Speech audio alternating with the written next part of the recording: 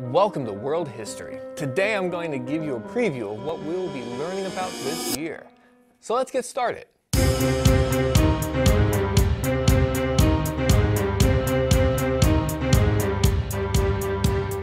How's it going, everybody? Welcome to Virtual History 360. I'm Mr. Wade and I'm here to help you understand history just a little bit better. Be sure to stick around until the end of the video to hear which unit I am most excited to teach about this year. But before we get to that, we should get back to the beginning. Not counting the beginning of the year procedural stuff or pre and post tests, there are 14 units that we are going to spend time on. Looking at the list, there's one thing that stands out to me, and that's that the units appear to be laid out in an order that seems to be sequential. Please understand that there is overlap, meaning that history is not a neat timeline with one thing happening after the other. Rather, it can get messy. This is why I love teaching history, but does make for a challenge. So just know that the order that we teach these units is designed to help make sense of it all. The first couple of units to start the year are going to cover skills that you will need for the remaining units. The first is geography skills. Basically, this means map skills such as latitude and longitude.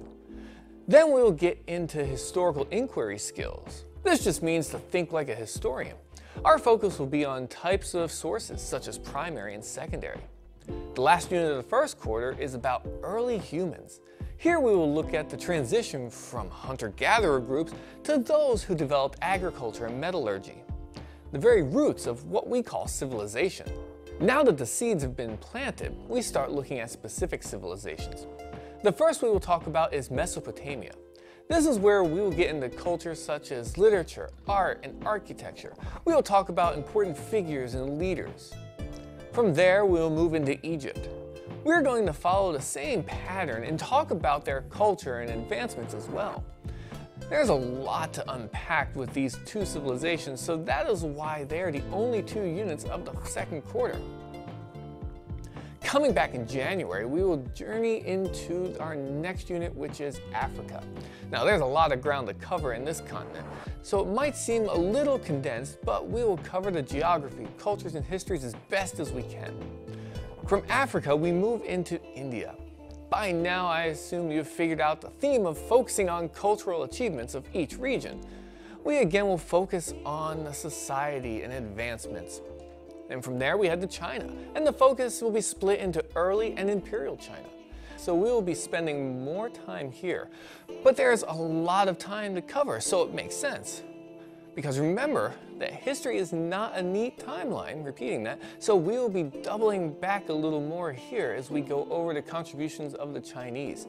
We end the third quarter by looking at the first half of Greece, focusing on the classical, their architecture, philosophers, and early governments such as city-states.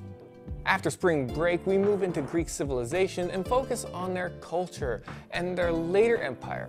Here you will see direct connections to our form of government today. After we wrap up Greece, we move into Rome. Again, it is split into two parts. The first focusing on the days of the Republic and their advancements, and the second focusing on the empire and culture. The final unit of the year is the Americas, both North and South. We will look at the emergence of civilizations across the two continents, where they came from, how they lived, and how we are impacted today. So that is a quick rundown of the units we will be studying this year. So that leads to the question that I posed earlier about which one I'm most excited about. Well, I hate to disappoint with this answer, but really I'm excited to go over all of the material. This is because there is not one simple answer for how we got to where we are today. And you have to look at the whole picture to even begin to hope to understand our place in history. I hope that you are excited as well and that throughout the year we can work together to put this puzzle together. Leave a comment below. Tell me what you're excited about. What unit are you looking forward to? And while you're there, go ahead and hit that like button and subscribe if you haven't already.